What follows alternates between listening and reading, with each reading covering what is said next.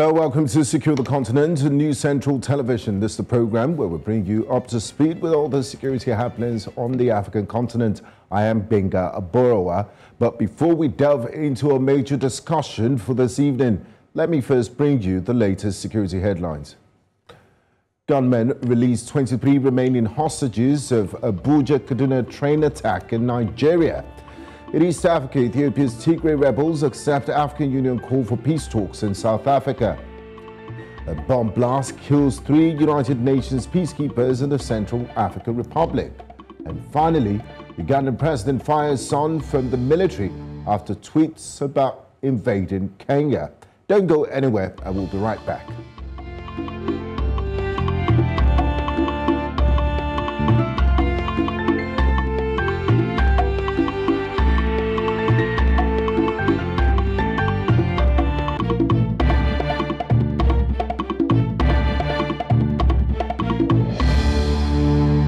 Today on Secure the Continent, we bring you the latest developments from Burkina Faso, where troops led by Captain Ibrahim Traoré have ousted the military government headed by Lieutenant-Colonel Paul-Henri Damiba. In addition to disagreements over what country should partner Burkina Faso in its fight against terrorism, the coup leaders accused Damiba of pursuing his own political interest and failing to deal with the nation's deteriorating security situation. After accepting a conditional resignation offered by Damiba to avoid further violence, Traoré announced that he would continue to act as president until a transitional civilian or military president is designated in the coming weeks. We have more details for you in this package. For a second time in only 9 months, Burkina Faso has been at the center of another coup. This coup is a counter-coup against the one that was carried out in January by Lieutenant-Colonel Paul-Henri Damiba. Many have denounced this latest coup, while there is some hope that Burkina Faso can come back from the consequences of the coup.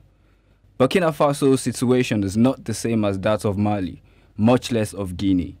There are certain nuances, context and peculiarities that must be considered while searching for a way out of the governance logjam. Ousted Colonel Damiba had vowed to make security a top priority. However, violence continued, causing heavy casualties to civilians and the military.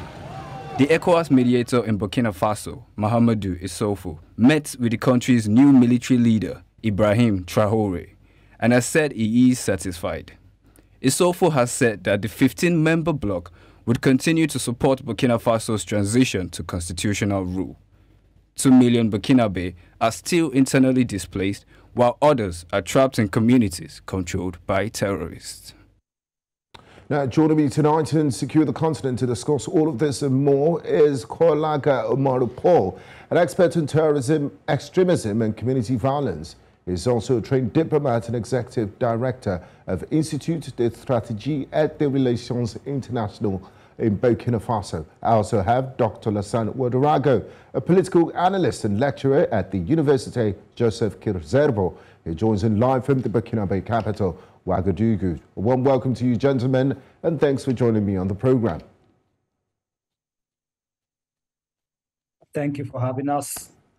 I would like to start with Dr. Ouedraogo. What's the reason behind this second coup in Burkina Faso in less than 9 months? Where did Lieutenant-Colonel Paul-Henri Damiba get it wrong? And why are his own soldiers turning against him? Why did they turn against him? I think there was an agreement between soldiers back in January that Burkina was on the path to a very, very difficult situation pertaining to the insecurity, which is growing and still growing. And what led to the coup in the first place back in January was how to actually fight and secure the country. But the new coup was staged because leaders of this coup believed that President Damiba was not interested in that initial agreement among militaries. Damiba was instead busy doing politics. So he is blamed for that. That's the primary motivation by the young officers to come back to the capital city and claim back power. Now, were there any casualties in this coup? Was it a bloodless coup? And what's the current whereabouts of Lieutenant-Colonel Paul-Henri Damiba as we speak? Colonel Damiba is presently in the capital of Togo, neighboring Togo. And as far as the outcome of the coup itself, we did not have any report of casualty. And actually, there was fears by Friday morning that there was going to be a lot of confrontations between the men of Damiba and the men of Traoré. And fortunately, we did not see that happen. So there has not been any reports of casualties during this coup. So I guess that's some good news there. Now, Dr. Ouedraogo, angry demonstrators in Burkina Faso in the wake of this coup attacked the French embassy in the capital, Ouagadougou, on Saturday, the 1st of October. What was the reason behind these attacks on French diplomatic institutions? In the earlier hours of the coup, Damiba was not arrested by the men of Traoré. Damiba was reportedly hiding in a military base that was adjacent to a French military base. And Traoré and his men, in their second communique on national television, asserted that Damiba is organizing a counter coup and that he's being aided by France. So, and on the spot, they suspended the curfew, they lifted the curfew and made a call to the people of Ouagadougou to come in support of them. And spontaneously, people went on the street to support coup leaders. And in doing so, most of them headed directly to the French embassy to protest this received idea that the French were still behind Damiba, and that the French were going to support Damiba and fight back. So that was primarily the reason why, the immediate reason why Burkinabe, mostly young people went to the French embassy in Ouagadougou, but also the French Cultural Center in Bobo-Dioulasso. Now, this is the second coup that will be happening in Burkina Faso in less than 9 months. What are the regional and international ramifications of this coup? What does it mean for Burkina Faso and security in the Sahel and the West African sub-region? Definitely, this is a setback for us, but the hope is that from this second coup, we will not have a coup again. The implications are huge because Burkina is involved in a lot of bilateral or multilateral cooperation in the fight against jihadist incursion in the country. I'm thinking of G5 Sahel. I'm also thinking about Burkina's collaboration with France and the United States and ECOWAS in the middle of all of that. So the implication here is that the new leaders, at least in their communication and their messages, are asserting that Burkina needs to diversify its partnerships in the fight against jihadism. And we have seen the flags of Russia here and there, but honestly, I think that this is just a strategy to rally the Burkinabe behind the coup, or else the young officers know better that Russia would not be a viable option here. They have not clearly stated that we're gonna collaborate with Wagner. We're gonna bring in Wagner. The talks about diversifying our military partners is all about how can we get weapons. I think we are at that level yet. We have not reached to the point where we have to invite in mercenaries from Russia. Contrarily to what international media are often reporting, we have not seen something concretely stated that Burkina Faso is going to align with Russia. It's all about diversifying the military collaboration. Thank you very much, Dr. Ouedraogo. I'd like to bring in our second guest also from Ouagadougou, Koalaga, Oumarou Paul, is an expert on terrorism, extremism and community violence. A warm welcome to you, Koalaga, and thanks for joining us. Now, Koalaga, during his earlier submission, Dr. Ouedraogo did say that, you know, Burkina Faso is looking to diversify its security and military options in terms of partnerships. Now, the coup leader, Captain Ibrahim Traoré, said he's ready to work and explore other partnerships, not just with France. What do you make of this statement?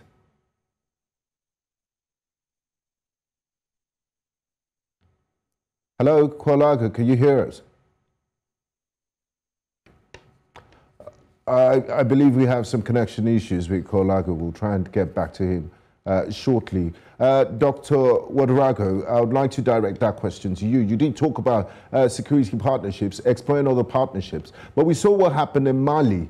The French left because they said their philosophy is not compatible with having Russian presence, the Wagner group to be specific, in Mali. And now you have a military leader in Burkina Faso, Ibrahim Traoré, saying he's ready to work and explore other partnerships. Other partnerships could mean the United States, Russia, and also France. So do you think the French will be happy, or will they want to belong to this sort of arrangement?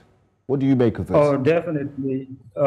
France and its close partners definitely do not approve of this talk about diversifying our military partnerships, especially when it's all about Russia. But what is going on here is that the military or the leadership of Burkina Faso has their back against the wall. As we speak, we do not control at least 40% of our national territory. And those are the official data.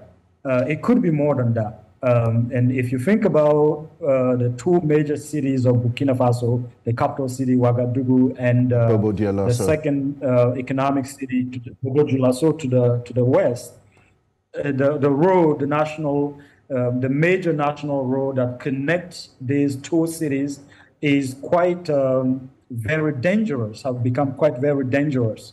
So it goes on to say that right now the situation is extremely dire, that any person in a leadership position would not want to sit idle and go on with its traditional partners, especially when you do not see some results on the ground.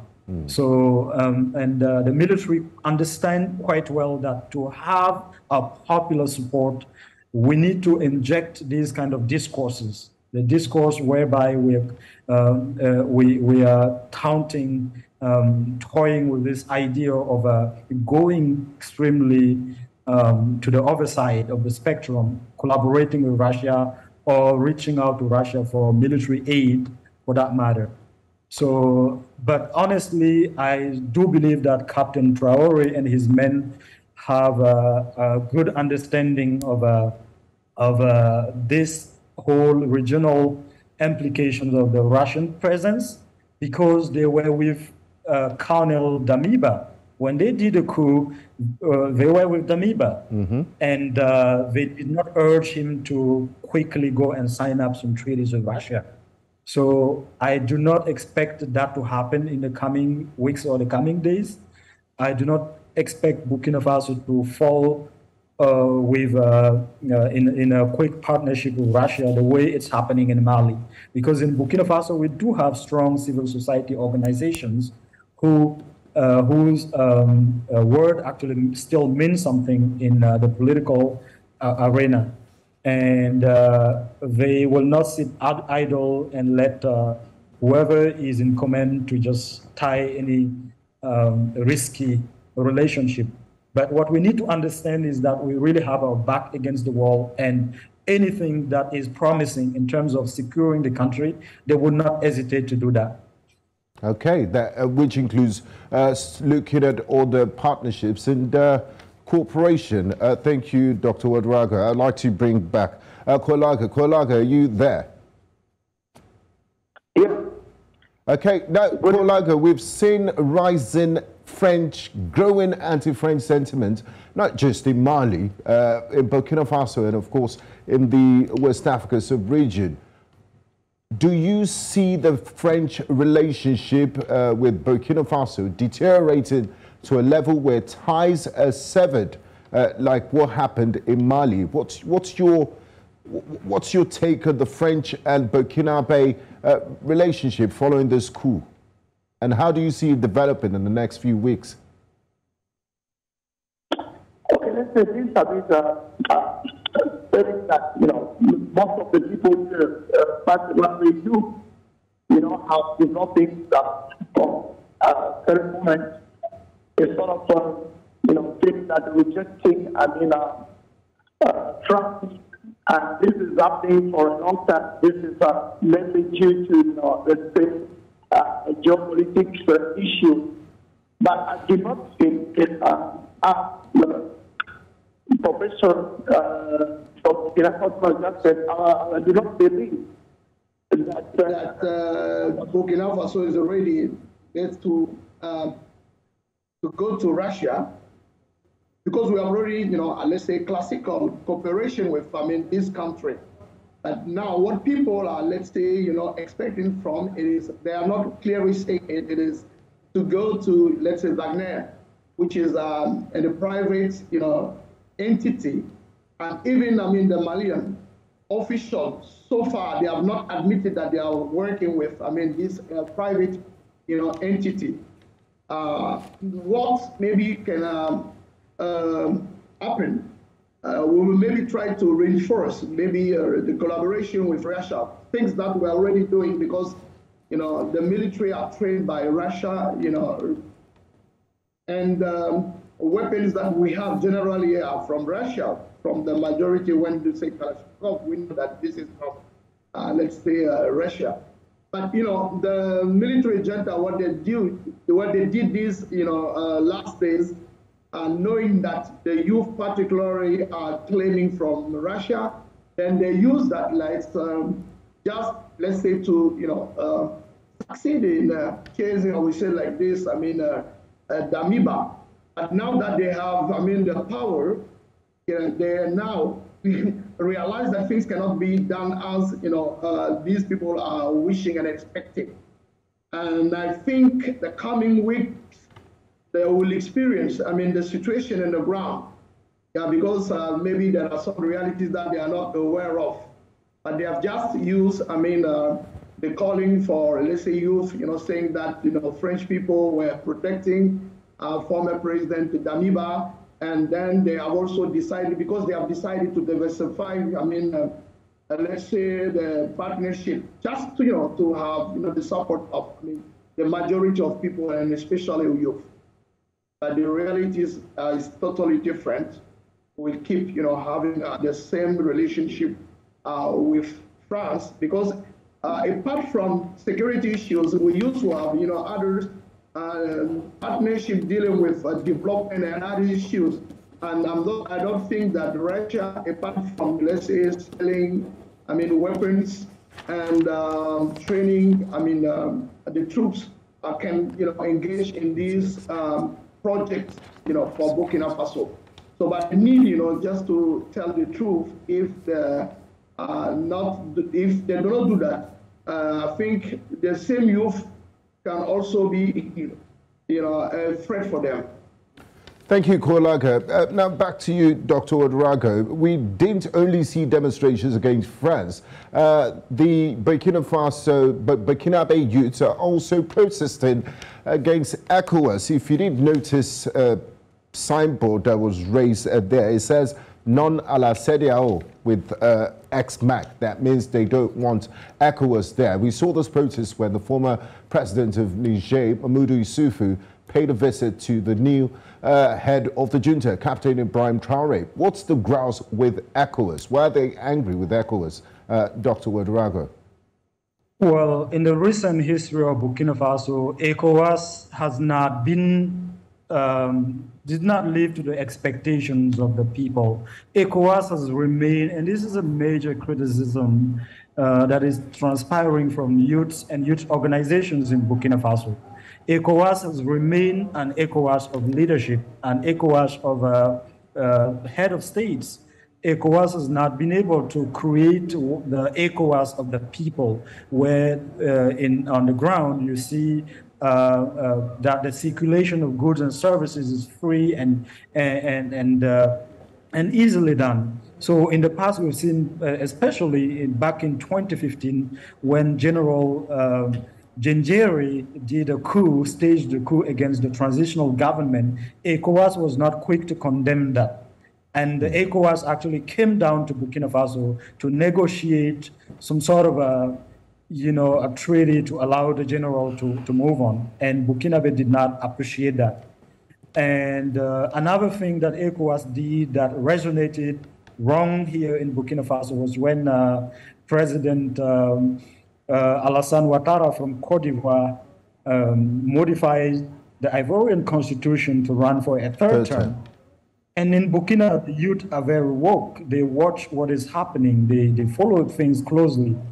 And the punishment that ECOWAS has staged against Mali following the coup were not also appreciated here, because the Malian regime, military regime, is perceived as a regime that is actually very sankarist, very against imperialism and so on. So that kind of discourse resonates here well in Burkina Faso. So when ECOWAS announced its arrival, the first thing that we saw during the protests against ECOWAS were signs that were actually warning ECOWAS that if you are here to hear the voice of the people and stand with the youth and the people of Burkina Faso in support of this coup, then you're welcome. But if you're going to come here and seek to reverse the course of action, then we will be on your path. So actually, following the meeting between ECOWAS and Captain Traoré and his men, I have seen a lot of people in the street actually cheering ECOWAS as they were headed back to the airport. So there was no negative it means ECOWAS is learning to be in tune with the people and listening to the pulse on the ground, rather than them just dictating what their wills and what they want in these countries. Exactly. So this was just, a sign to tell ECOWAS that if ECOWAS did not live to the expectations of the people on the ground here, if ECOWAS is going to stick to its book by condemning coups and, locking down the country and, then with harsh sanctions, then we would not appreciate ECOWAS. And but if it's an ECOWAS that is willing to listen to the coup leaders, if it's an ECOWAS that is willing to listen to religious leaders, to youth leaders, civil society organization leaders, and together discuss about why did the coup happen in the first place and what is the agenda of the coup leaders, then there won't be any issue. And I think that Ibrahim Traoré and his men have made it clear from onset that they do not have any intention of rejecting any agreement that was set forth by Lieutenant-Colonel Damiba and ECOWAS. The only thing that they wouldn't tolerate is if ECOWAS was to come here and say, okay, you guys did the coup, therefore we're going to block everything. Yes. You're not going to be able to go into other countries, etc., etc. Okay. Let me bring in Koalaga. Now, Koalaga, during the Sankara and to a certain extent, Blaise Compaoré years, for almost 3 decades, we didn't hear anything about violence, extremism in Burkina Faso. Can you give us a context and a background to how we got here in the first place, where we've seen 2 coups in less than a year, and from being spared most of the jihadist attacks in the Sahel, Burkina Faso today is the epicenter in less than a decade. How did the army fail to provide security for Burkinabes? What went wrong? Yeah, but maybe before answering to this question, I would like just, if you can allow me to say something very quick about, ECOWAS. Please go ahead. Go ahead, please. Yeah. Okay, sorry. Let's maybe generally what people are expecting from ECOWAS. Sometimes it is because they are not well informed of really what is, the mandate, of, ECOWAS. And there is, as I said it in my first intervention, too much, let's say, things that are said on ECOWAS that is not always true. Generally, when there is, a sort of coup, what's happening in Burkina, in Mali, and in Guinea, generally, ECOWAS is not very, let's say, starting by, let's say, putting sanction in the country. The first thing you have to know that what they are doing is just to, go to the authorities, the new authorities, like what they did, 2 or 3 days ago with Captain Traoré. And the mission is just to, clarify things, because once you've done a coup, then you have broken, one of the main rules that, is assigned to the organization. You are not part of, you are not aligned to, let's say, democratic issues, and the rules. And then they're offering to, help you just to come up very quickly, in the organization, because the first thing you are imposed by, ECOWAS is political shifts, and so that today, Burkina is always and already sanctioned politically. Now, if the authorities, are aligned to what, ECOWAS is asking, it is normally to respect, what have been decided with, the authorities, the former authorities, the Damiba's regimes. Yeah, okay? Yes, and, now to the question of how... That then after comes, Now, to the question of how we got here, how did Burkina Faso go from being spared a lot of these jihadist attacks to being the epicenter of jihadist extremism in the Sahel in less than a decade? Things weren't always like this. What went wrong? Yeah, let's say that, okay. We will say that since, Mali has been in, this situation, Burkina, is a neighboring country and it was very close to Mali. And it was quite sure that, we are sharing the same, friends and with, let's say, the different frontiers that are very, let's say, open from, Burkina to Mali. And we know that these terrorist groups, they can jump from frontier to frontiers. And this was, the first weaknesses. And after we know that in 2014, there was, a popular, let's say, insurrection that's happening in our country. And we know that before that there was, a sort of, presidential, what we call the RSP in French year, that were, let's say, removed. And from that moment, we say that we're not saying that this security, presidential security guard is the only one that can, let's say, protect the country, but it contributed a lot, to the situation that we are, let's say, experiencing today. So from that time, the first terrorist attacks, appeared in Burkina Faso, and we're not able to, bring a quick response. And the different government from the regime of Kabore and then with Damiba, they were not able really, let's say, to reverse the trend.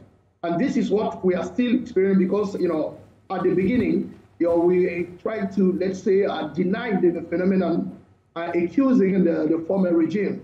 But with time going on, we have noticed that, these, small jihadist groups that were, let's say, not a lot at the beginning, that were, let's say, from the very beginning coming from, the foreign countries, the neighboring countries, have succeeded in having, let's say, in Burkina, and many others, people that adhere to their ideology.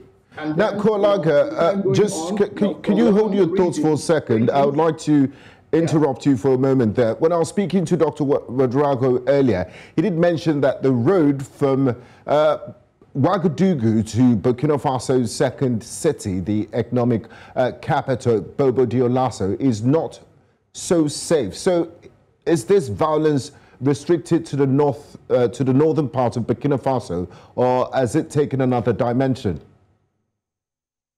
Yeah, violence now, as I was saying, that at the beginning it was only 2 or 3 regions, but now today we have 10 regions out of 13 regions, except the central region and central west region and the south central.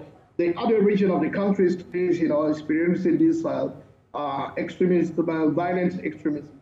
So we say that very quickly that today the threat is spread everywhere, and let's say it is today, very, very difficult, to, move from one area to, another, and not suspecting maybe these, terrorists, to, attack people, and this is bringing about, a lot of people also, that are, let's say, running from one area to another, and that has increased a lot, at this humanitarian, situation in the country.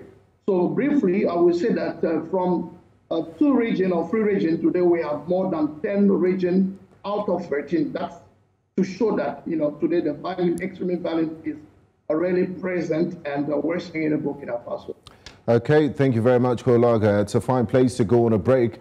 When we return on Secure the Continent, we will be looking at the implication of this violence on the country and the sub-region. We would also be preferring solutions to some of these issues and the role of ECOWAS and other multilateral organizations and finding a permanent solution to the problems of insecurity in Burkina Faso. You're watching Secure the Continent here on News Central Television. We'll be right back after this break.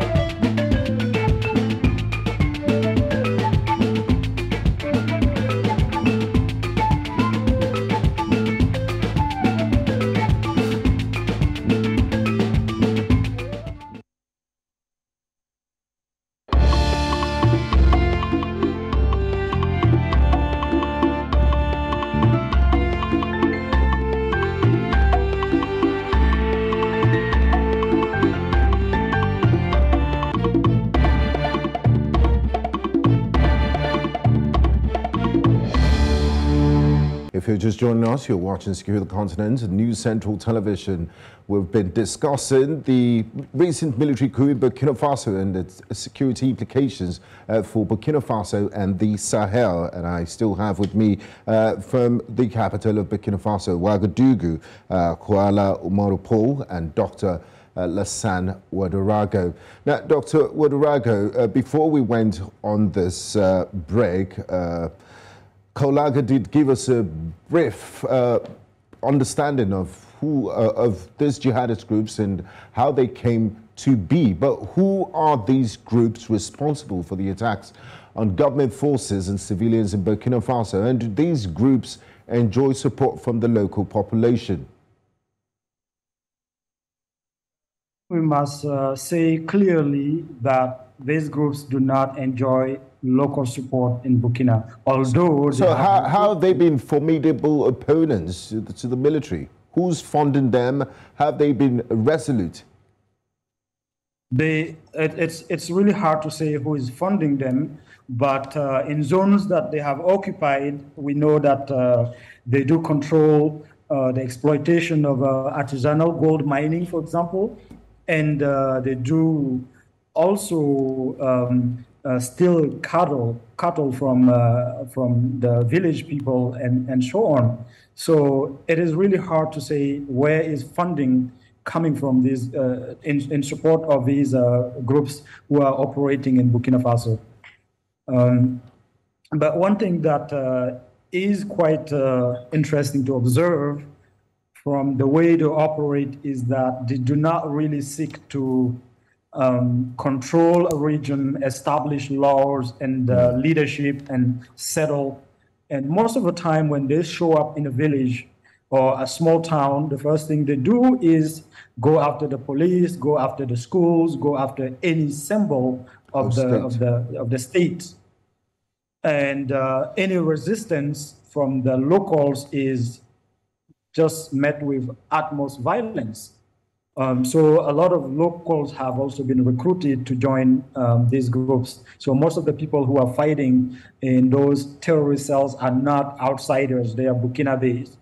There are people from Burkina Faso who have decided to join those groups. Although we can also say that in some areas, people didn't have a choice but to join because the state was not really present to some extent. Now, we've had the G5 Sahel, the Operation Takuba. Also, even the French have a military base in Ouagadougou. It's been about 7 or 10 years now. Why haven't they been able to stem the tide of this insurgency?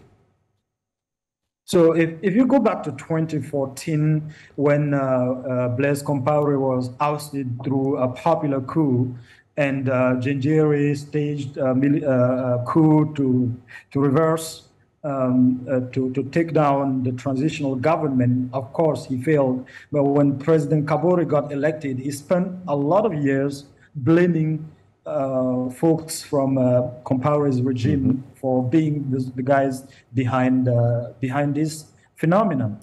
And to some extent, he's not totally wrong because during his last 5 years, President Blaise Compaoré has worked alongside with some of the leaders of his organizations in terms of negotiating peace in Mali, negotiating peace in Niger, negotiating peace in Mauritania.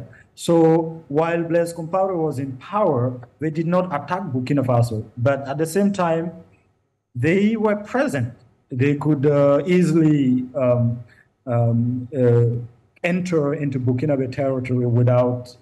So it was sort of a graveyard peace and a negotiated settlement between Blaise Compaoré's government and this terrorist. And once he left office, it was open season for them.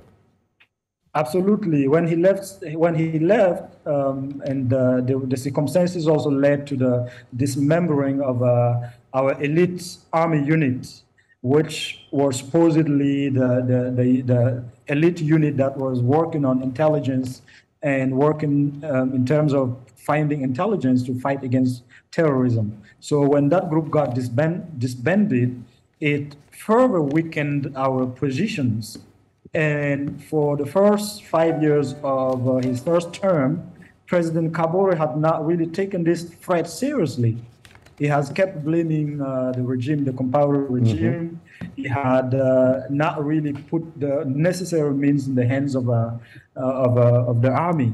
And that's what led to his own demise. Okay, let me bring in Koalaga here. Thank you, Dr. Ouedraogo. Now, Koalaga, Captain Ibrahim Traoré, let's talk about present-day realities in Burkina Faso. The head of the junta, Captain Ibrahim Traoré, has said he will respect the democratic transition timeline agreed between his predecessor and ECOWAS, which is to restore civilian rule by July 2024. Looking at today's present-day realities, the security situation in Burkina Faso, is that enough time to address the security challenges in the country? And why the, for lack of a better word, obsession with elections? Will you have elections in a country where that is not secured? And what's the guarantee that by July 2024, Burkina Faso will be safe for elections to be conducted? Yeah, I think one of, the agreement that with the country has with, ECOWAS is, let's say, to hold the elections, by July 2024. This is something that they are, let's say, they said it and they renewed it and announced it once again, to the new, the new president, Captain Traoré. And he himself, admitted that and recognized that this is something that should be respected. He even said that it may be less than what they have agreed. That it's maybe even before July 2024. But we know that the security issue today in the country is something that is let's say very dynamic, and things may not be, let's say, this is our wish that it should be improved, but it may happen that things may not go in the right way. In this case, it's too legitimate to question ourselves if these elections that normally should be organized by July 24 should be or will be let's say be able to be organized.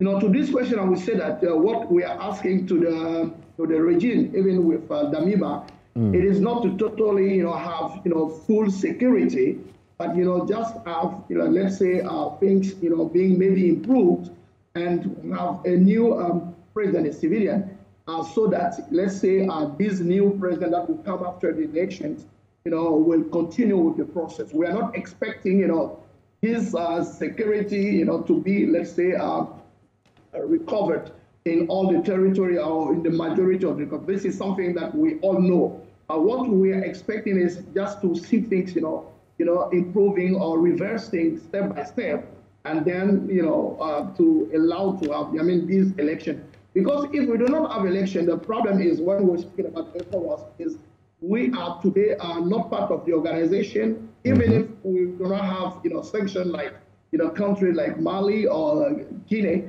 The issue is that if you are not, coming back to this constitutional order, many partnership with others, countries. We take the example of maybe the United States, Canada, and others, strong partners. Many projects that let's say conducted with these are countries, to a certain extent, are not really they are suspended, or let's say sometimes some of them are cancelled, and this is not good for the populations. That in addition to these security issues are also having some challenges with development projects. This is why, this is the reason why we should try our best to respect this agreement, and to let's say, I know these are many challenges, but we should go back very quickly to these constitutional orders, and the new elected civilian president will take the country leadership will continue the process with the support and with the other partners, including ECOWAS. Thank you, Koalaga. Now, Dr. Ouedraogo, as we begin to wrap things up on this program, according to a recent United Nations report, almost 1 in every 4 people in Burkina Faso, a country of 20 million, needs urgent humanitarian assistance. What are some of the humanitarian effects of this conflict on the people of Burkina Faso? And what are some of the consequences of not dealing and addressing this violence in Burkina Faso if it continues to worsen? One of the dire consequences that will impact us for years to come is the fact that a lot of schools are closed, and a lot of children from families that are internally displaced do not have access to school. And that is going to continue to impact the country in years to come. And even if we were to secure the country today, that impact is already there. So it is vital for our international partners to perhaps exceptionally think about the people of Burkina Faso and not impose very strong and harsh punishment to this regime, but instead support them to fight and bring back security and bring Burkina back to their towns and cities. And one of the implications also is that most of the people who are internally displaced are our brave farmers. So if 2 million or over 2 million people are not able to farm, in the food security years, implications of that. Food security is pretty much a major issue already. Today, the price of staple food has almost tripled in less than 2 years. So, and this year, a lot of people have not been able to farm, including in areas where the security level is not so high, but Damiba had urged people to move out of those zones so that he can strike. And people have not been farming in those zones. And we know that the terrorists, the jihadists, also burn down crops. So in areas where people have been able to farm, it's vital for the new regime to run in and secure those zones so that we can have more crops in the next months, in the coming months. Okay, so thank you. Those are two major concerns that I see beyond the present short-term implications of the conflict for the country. Thank you, Dr. Ouedraogo. I'd like Koalaga to have the final say. If you can, in less than a minute, quickly as we end our conversation, what should be the best approach to ending this conflict? In less than a minute, please. Now, I think that this is taking from, the lesson learned from what, we experienced this, months ago, was the fact that the President Damiba was, let's say, I would not say neglecting, security issues, but he was, let's say, also handling with other issues like, reconciliation and with some, let's say, strategies that some people were really, knowing that he has developed, political ambitions. Now, from these regimes, what should be done to avoid, coming back to the starting point, it is focus on, security issues. This is the main, the main important issue for me, and then work to reduce the number of internal displaced people, and succeed in having less regions that are, let's say, involved in these security challenges, and then prepare at the same time, let's say, handling back the power to a civilian. Suppose that we should prepare ourselves to coming election. Thank you very much, Koalaga, Oumarou Paul, and Dr. Lasanne Ouedraogo for being a part of today's conversation. I do appreciate your insights, your time, and your contribution. Thank you. Thank you. Now, beyond the need to pursue and improve the military response and the growing insecurity in Burkina Faso, the new government of Captain Ibrahim Traoré should ensure that their actions do not undermine social cohesion and national reconciliation. In particular, the mobilization efforts should be accompanied by increased support for local approaches to dialogue. On behalf of the team and I say a big thank you to you all for watching Secure the Continent. Join me same time next week for another edition. I am Gbenga Aborowa. Bye-bye.